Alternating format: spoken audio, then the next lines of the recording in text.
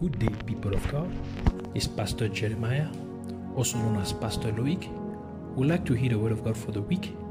But before we do so, let us say a word of prayer.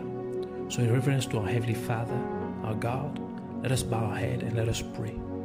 Abba Father, blessed God, glorious and wonderful God, King of kings, Lord of lords, you who never change, the only true God, the everlasting God, the almighty God. We thank you. We give you all the honor and praise forever and ever. Thank you for giving us once more the opportunity to be found in your presence. Thank you for what you have in store for us. Thank you for what you have prepared for us. We pray and we surrender the air, the atmosphere, the heaven above us and around us and in us in your hands. Take control of everything. And we stand and take authority against anything that exalts itself against the knowledge of the truth. Anything that opposes itself against the knowledge of your word, for your word is the truth. We bind them and cast them into the pit of hell in the name of Jesus Christ. And we decree that Jesus Christ is Lord to the glory of God the Father. Thank you for everything. Thank you for imparting understanding, knowledge. Take us deeper into the revelation of your mysteries. In the name of Jesus Christ, we pray. Amen. So today we want to take our scripture from the book of Luke, chapter 11, verse 21 to 22. So we're reading the word of God in the book of Luke, chapter 21, Luke chapter 11, verse 21 to verse 22. So, reading the word of God in the book of Luke, chapter 11, verse 21 to 22, in the name of Jesus Christ. When a strong man keeps his palace, his goods are in peace. But when a stronger than he shall come upon him and overcome him, he takes from him all his armor wherein he trusted and divides his spoils. May the Lord bless his word, may it come full of understanding, revelation, blessing, grace, and life in the name of Jesus Christ. So today the Lord wants to speak to us about deliverance. So we speak about deliverance. In our main passage of the Holy Scripture that we just read, when it comes to spiritual matters, there is what is called a strong man. A strong man, in spiritual terminology, is a spiritual entity who controls the life of a person. The person can only be and do what the strong man allows him to be or do. It is like a car which is controlled by a yoke. The car is ordered to go in whichever direction the person who controls the yoke wants it to go. This is why Jesus Christ said in Matthew chapter 11, verse 28 to 30, saying, "Come unto me, all ye that labor and are heavy laden, and I will give you rest. Take my yoke upon you and learn of me, for I am meek and lowly in heart, and you shall find rest unto your souls. For my yoke is easy and my burden is light." In this passage of the scripture, Jesus Christ was intuitively referring to deliverance because such a person is abused spiritually by a strong man controlling his life. And that is actually a demonic spiritual entity that is draining down the persons with several problems in his life. Hence, the person cannot progress in his life the way God has called him to evolve. Hence, Jesus Christ is calling everyone who is being controlled by any demonic spiritual entity to come unto him to receive true deliverance by making a solemn meaning a sincere and firm decision to renounce this strong demonic spiritual entity and to make Jesus Christ the strong man of his life. For the yoke of Jesus Christ is easy and his burden is light. Many people make the mistake to come to God only with the intent of resolving their problem, but they do not want to follow the ways of God. They do not want to make Jesus Christ the strong man of their life by truly accepting Jesus Christ not only as the Savior, but also as the Lord. And this was the case in the verses that follow our main passage of the Holy Scriptures. In Luke chapter 11, verse 24 to 26, which says, this is Jesus speaking again, when the unclean spirit is gone out of a man, he walks through dry places, seeking rest, and finding none, he says, I will return unto my house whence I came out. And when he comes, he finds it swept and garnished. Then goes he and takes to him 7 other spirits more wicked than himself, and they enter in and dwell there, and the last state of that man is worse than the first.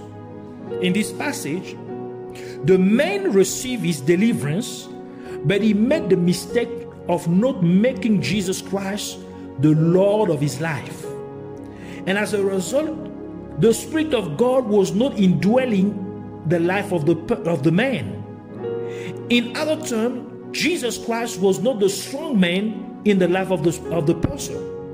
Because when you accept Jesus Christ as your Savior and Lord, your body becomes the dwelling place of the Holy Spirit, even as the Word of God declares in 1 Corinthians chapter 6, verse 19, which says, what? Knowing not that your body is the temple of the Holy Ghost, in other words, the Holy Spirit, the Spirit of God, which is in you, which you have of God, and you are not your own. And because the man did not make Jesus Christ his Savior and Lord, his life was therefore empty of the presence of God. This is why the unclean spirit, in other words, the demon, was able to return and possess the man. But this time, the demon did not come alone, but he made agreements, in other words, covenant, with more wicked, in other words, stronger demons or superior demons than himself. And as a result, the life of the man had become worse than what it was before he had received his deliverance. That is why it is not only enough for a person to receive his deliverance, but it is even more important to keep your deliverance, because if you fail to do so, your life will become worse than before. And the only way for you to preserve your deliverance is to make Jesus Christ the strong man of your life by accepting Jesus Christ as your Savior and Lord. This means that you need to live a life of holiness by living in obedience to the Word of God.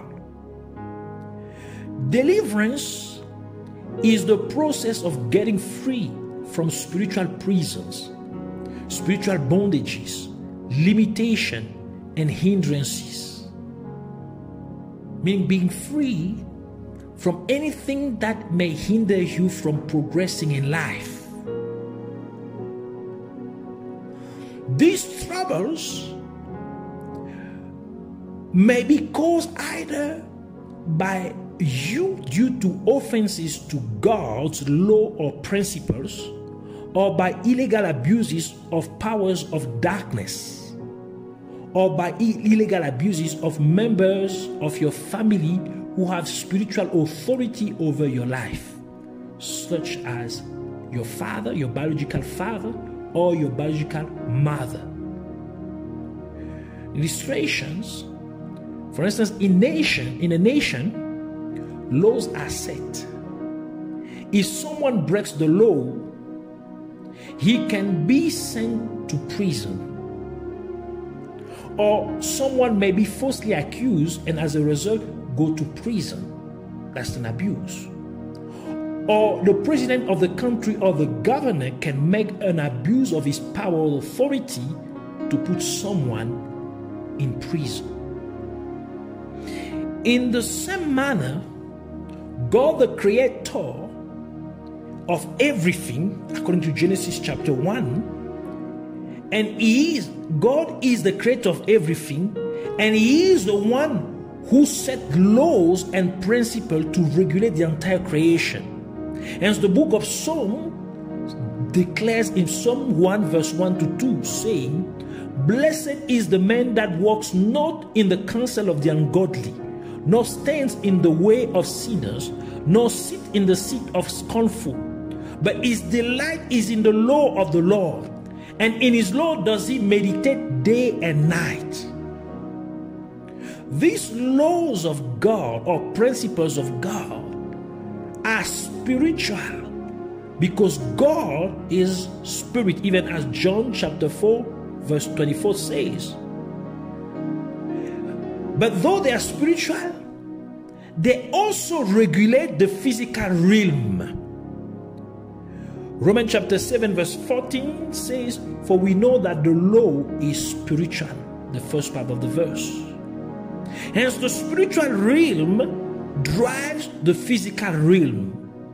If someone therefore breaks the commandments of God, he may find himself in a spiritual prison. This is why Jesus Christ said in John chapter 8 verse 34, saying, Jesus answered them, "Verily, verily, I say unto you, whosoever commits sin, he is the servant of sin." In other words, he is the slave of sin. Some types of offenses to God's law and principles and illegal abuses. For instance, breaking one of the commandments of God, one of the 10 commandments of God, found in Exodus chapter 20 verse 1 to 18. Or going or touching certain properties without God's permission. This can be a place, items, people, and so on. A curse said over someone by either by his father or by his mother, biological father or biological mother. They have spiritual legal authority over the child, so they can say something over a child. Spell by witches or sorcerer or magician is an abuse of power. Or laying hands on someone by human agents of the kingdom of darkness who pretend to be men or women of God. That is why it's very important for people, before joining churches, to always seek direction from God, to always ask God to lead them in the congregation that God wants them to be planted, that God wants them to work or operate or have fellowship. Because if they are in a wrong congregation, meaning if the leader of the congregation is an agent of darkness, that person will end up being demon possessed. The people fellowshipping in that congregation will be demon possessed, because the human agent of darkness leading the congregation will bewitch them, will throw demons to manipulate them, to abuse them spiritually. The remedies for general cases, for instance, if someone has broken God's law or principles, he must first of all repent, confessing his sins and asking God to forgive him and cleanse him with the blood of Jesus. For the word of God says that it is the blood of Jesus that was shed for many for the forgiveness of sins. And he adds that without blood, there is no forgiveness of sins. That's why Jesus Christ was wounded and his blood was shed so that our sins be forgiven. Then the person must take authority in the name of Jesus Christ and commanded all the demons affecting his life to go and release his life in the name of Jesus Christ. It is important for that person to be born again, for his spiritual authority over Satan and demons and all the powers of darkness to be established or restored in the name of Jesus Christ. If someone is illegally spiritually abused by the powers of darkness, by the forces of darkness, he must simply take authority in the name of Jesus Christ, and by the power given to him by Jesus Christ, if he's born again, he must release himself in prayer, commanding these demons to go and live his life in the name of Jesus Christ, and they will obey. He must believe, because without faith, you cannot receive the things of God. For the Bible says the just shall live by faith. And the Bible says that a person who doubts is unstable in all his way, and he cannot expect to receive anything from God. There are three main ways or doors that can lead to a direct demonic possession. The first main door of demonic possession is the door of spiritual inheritance. And this is described in the book of Exodus. Exodus chapter 20 verse 4 to 6. You shall not make unto you any graven image or any likeness of anything that is in heaven above, or that is in the earth beneath, or that is in the water underneath, under the earth. You shall not bow down yourself to them, nor serve them. For I, the Lord, your God, am a jealous God, visiting the iniquity of the fathers upon the children unto the third and the fourth generation of them that hate me, and shewing mercy unto thousands of them that love me and keep my commandment. This is God speaking through Moses to the people of Israel, giving the 10 Commandments. The spiritual inheritance refers to spiritual bondage, spiritual baggages, Spiritual inheritance refers to spiritual baggage or belonging or possession that are passed from one generation to another generation in a particular family. God said that he will punish the iniquity of the fathers upon the children unto the third and the fourth generation. This means that sins committed by a person may cause someone to be possessed by demons. And these demons will have the legal spiritual right to extend their control in the family lineage of the person by also spiritually possessing descendants of the person until the fourth generation. Unless someone in the family lineage will repent of the sin that gave to these demons legal spiritual access to possess the family lineage. And thereafter, the person will break the yoke of this demon through intensive prayer in the name of Jesus Christ. And the same principle also applies for a family curse. Because behind every curse, there is a demon that is, or a spiritual demonic entity that is overseeing the curse to enforce it over the family or over the person.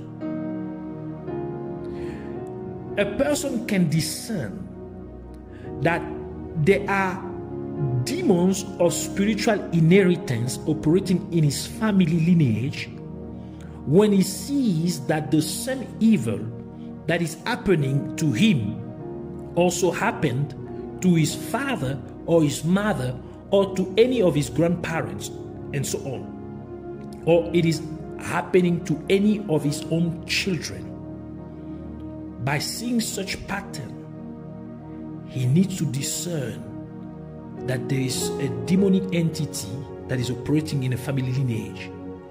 And he needs to seek the face of God to find out what gave legal access to that demonic entity or those demonic entities to gain control over the family and perpetrate that evil in the family, so that he can repent from that sin that was committed, so that they may lose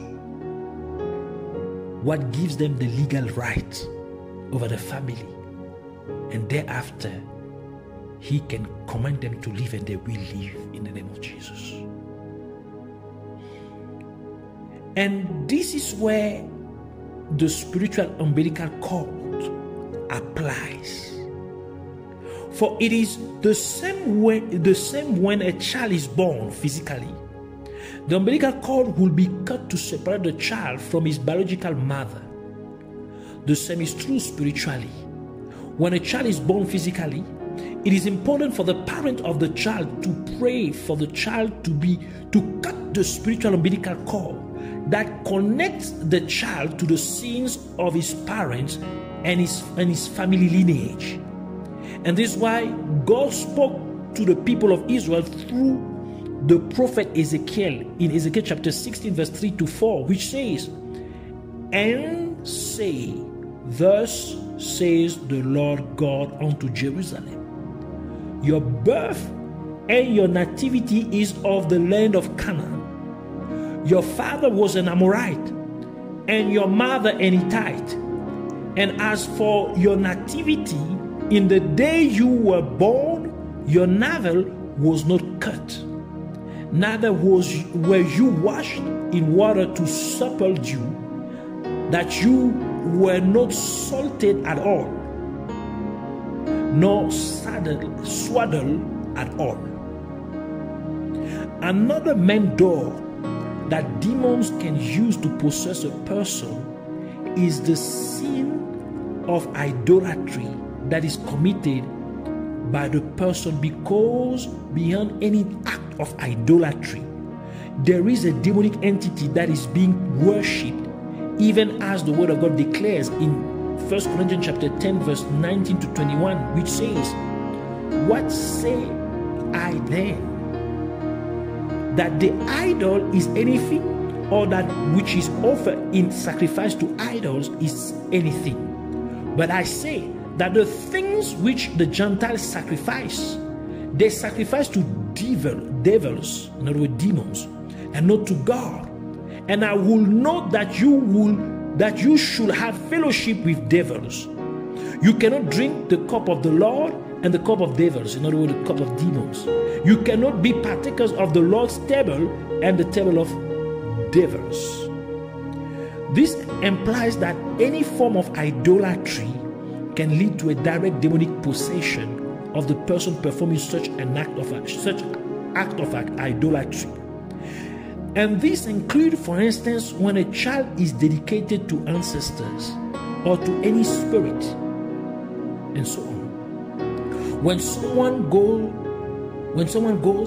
to consult a witch doctor, for instance, or when he goes to consult card or palm readers, when someone participates to a traditional ceremony where any form of worship which is addressed to a false god, this can lead to direct demonic possession